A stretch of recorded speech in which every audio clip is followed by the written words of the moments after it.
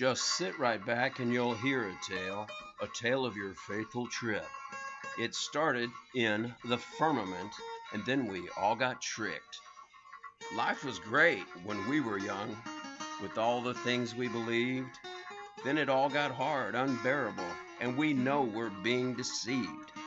Forgotten, ignored, secret and hidden, topics that talk about how water is knowledge. Now drink from the fountain. Let's pour some on you now. Hello, everybody. Welcome to Plain Mundane Show. I'm Alex, your host. Thank you for coming. Today we're going to talk about someone who was, let's see if you can guess who this is. He was born on December 25th. He was crucified. He resurrected. And his mother bore him as a virgin. Can you guess? If you guessed Attis, you're right. You knew. All right. Let's read about Attis. This is a marble bust of Attis wearing a Phrygian cap from the 2nd century AD or Common Era. And this is from Paris, okay? That's Attis. Who is Attis? Some of you might be asking, who is Attis? Or maybe you've already heard something about this before. Maybe you've seen some kind of zeitgeist movie or reference to whatever all that stuff is, you remember? And you never got into it. But let's review who's Attis. This is from an article written on the Truth Be Known website by D.M. Murdoch Acharya. There's a Spanish version and an Italian version. In many mythicist writings, the ancient Phrygia-Roman god Attis is depicted as having been born of a virgin mother on December 25th, being killed and resurrecting afterwards. Here we shall examine the evidence for these contentions, which parallel the gospel story and Christian tradition concerning Jesus Christ, providing a summary of the mythos and ritual of Attis along with the comparisons to Christian tradition. Professor of Classics and Ancient History at the University of Manchester, Dr. Andrew T. Fear states, the youthful Attis, after his murder, was miraculously brought to life again 3 days after his demise. Let me interject there, folks. Let's get back to his murder, because when you're talking about Tammuz and Astarte, the whore of Babylon, that's where the same story occurs as well. The murder of the son. The celebration of the cycle of death and renewal was one of the major festivals of the Matroic cult.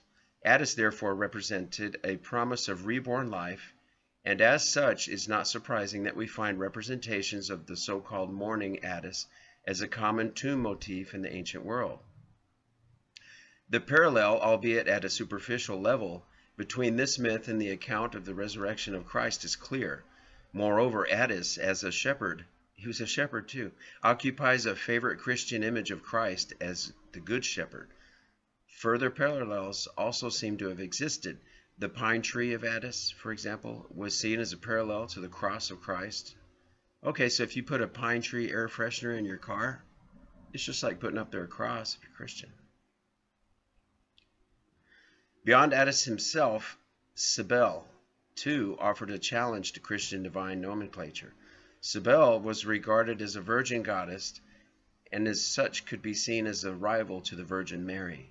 Cybele was the mother of the gods, Mater Deum. Here again presented starkly pagan parallel to the Christian mother of God.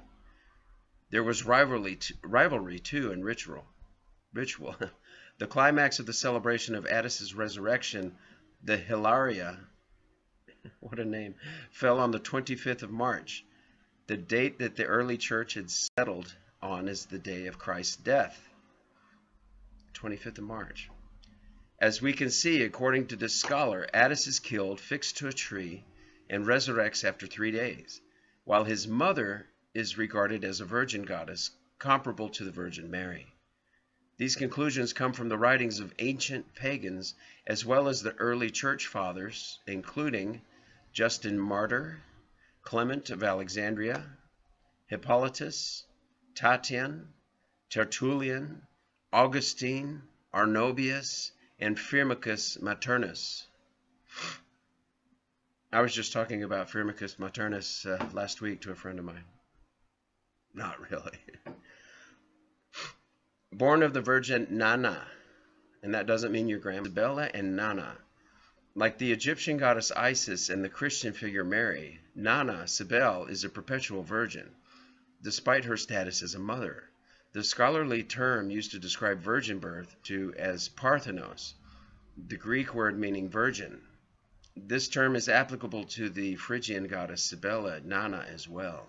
You know, I've been to the Parthenon in Athens, and I didn't know that had to do with the word virgin, that whole mountain, that whole temple. It's a temple to the Virgin. It's exactly this one, too. It's Greco. Well, we'll get to the Greco. The diverse names of Attis's mother and her manner of impregnation are explained by Dr. David Adams Leeming, Professor of Emeritus of English and Comparative Literature at the University of Connecticut. Attis is the son of Cybele, and her form is the Virgin, Nana, who is impregnated by the divine force in the form of pomegranate. Isn't there also a whore of Babylon named Inanna, with two N's?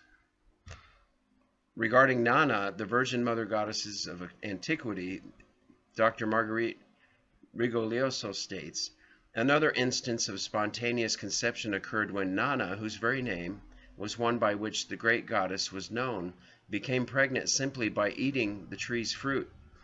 Oh, here we go with a virgin woman eating some fruit from...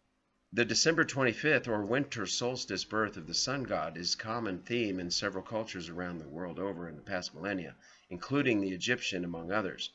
As it is for the Perso-Roman god Mithra, the Egyptian god Horus, and the Christian god-man Jesus. This date has likewise been claimed for Attis's nativity as well.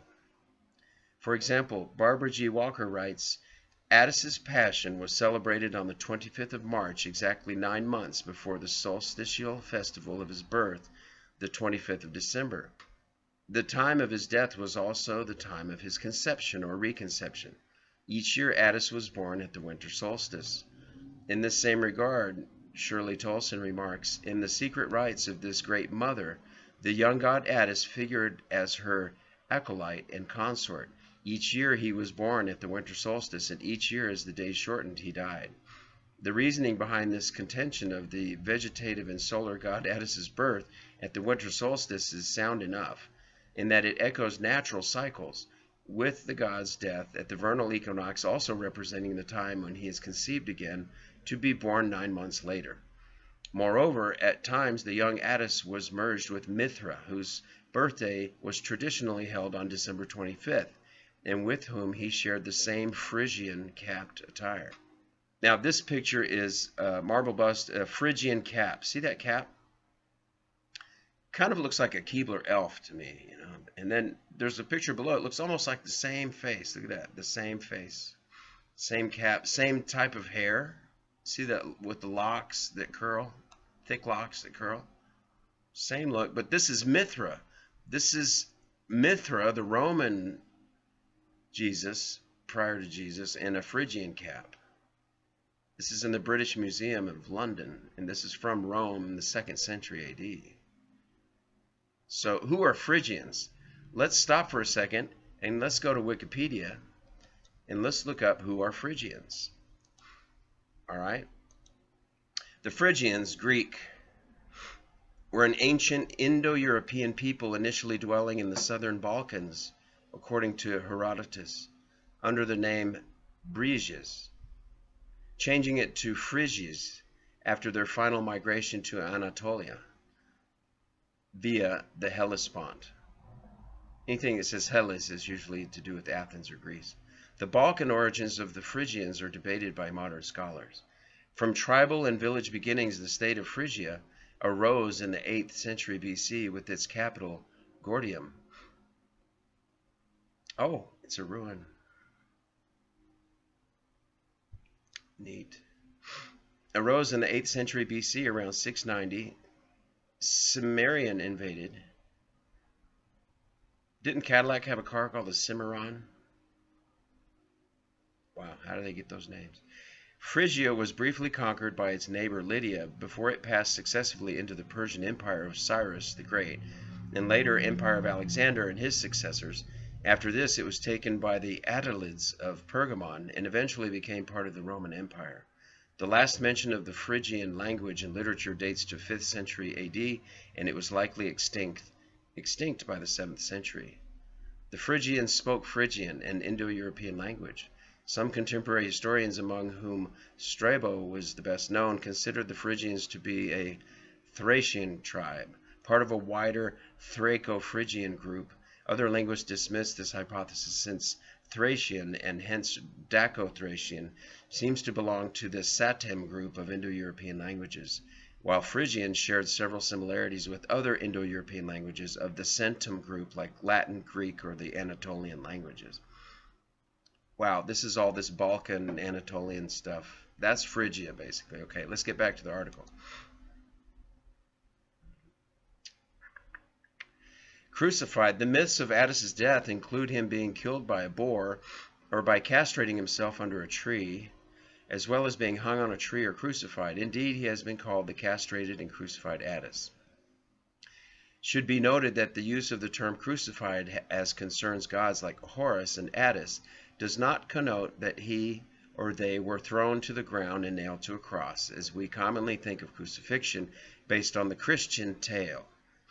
In reality, there have been plenty of ancient figures who appeared in the cruciform, some of whose myths specifically have them punished or killed through crucifixion, such as Prometheus. The god has been called the castrated and crucified Attis. Moreover, Attis is said to have been crucified to a pine tree, while Christ, too, was related as being both crucified and hung on a tree. The God of our fathers raised up Jesus, whom ye slew and hanged on a tree. That's in Acts 5:30.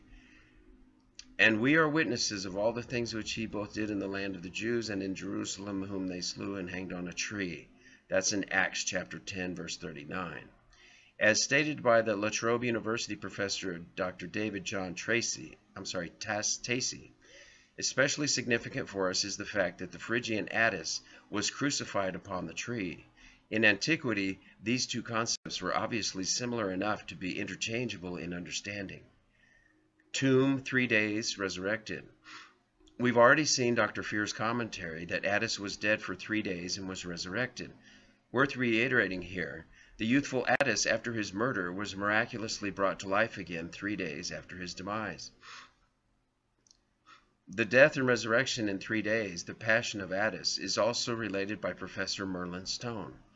Roman reports of these rituals of Cybele recorded that the son was first tied to a tree and then buried. 3 days later, as a light was said to appear in the burial tomb, whereupon Attis rose from the dead, bringing salvation with him in his rebirth. Concerning the discovery of a throne at Herculaneum, Italy, buried in the eruption of Mount Vesuvius in 79 AD, archaeologist Dr. Mark Moroni remarks, unusually, the throne is carved with the scenes depicting the mystery of the cult of Attis, which spread to Rome from Turkey via Greece during the reign of Claudius in 41 to 54 AD. Essentially, historical texts indicate that this cult was concerned with the life, death, and resurrection of the goddess, and involves several key stages enacted in March: the procession of the reed bearers and flute blowers, the entrance of the sacred pine tree, the burial of the effigy of Attis strapped to a stake, mourning, sacrifice, bloodletting, and the resurrection of Attis. The best preserved scene on the throne shows the deity collecting a pine cone next to a sacred pine tree. There is a debate as to when the various elements were added to the Attis myth and ritual. Contrary to the current fad of dismissing all correspondences between Christianity and paganism, the fact that Attis was at some point a dying and rising god is concluded by Dr. Tryggve Medinger, a professor of the Old Testament studies at the University of Lund and the author of The Riddle of the Resurrection, who relates, since the time of Damasius of the 6th century AD, Attis seems to have been believed to die and return. By that point, we possess clear discussion in writing of Attis having been resurrected, but when exactly were these rites first celebrated and where? Attis worship is centuries older than Jesus worship and was popular in some parts of the Roman Empire before and well into the Christian era. In the case of Attis, we possess a significant account of his death and mourning in the writings of the Greek historian of the 1st century BCE, Diodorus Siculus, including the evidently annual ritual creation of his image by priests indicative of his resurrection. Hence, these noteworthy aspects of the Attis myth are clearly pre-Christian. The reason these motifs are common in many places is because they revolve around nature worship, solar mythology, and astrotheology. All right, folks, thank you for coming to Plain Mundane Show. This is who Attis is, another one of your pre-Christ figures with the same life. Now think about it, even in your New Testament, as I was reading the end there, that's all in Greece with Paul. Those are his journeys to Thessaloniki, Colossenses, Galatia. I've been to those towns on chicken farms, and I remember thinking, wow, I'm taking the journey of Paul. But the Bible came to you from the Roman emperor, and it seems like before the Romans and the Romans and the Phrygians, the same story's been carried down through many, many, many times. Like, started with Tammuz, and then there was, there's about 13, 14 different. You can look up all the stories that are the same. The one I'm remembering is Tammuz was murdered or suspiciously died. He was married to his mother, who was considered the whore of Babylon, known as Inanna or Astarte. And then when he died, she told her people after 3 days, he is risen and he's now in the sun, and he's now your sun god Baal or Baal. That's how the sun god Baal became, because she just invented resurrection and said, whoop, he's up in the sun now and he's your sun god. So that story is tens, if not maybe even hundreds of thousands of years old.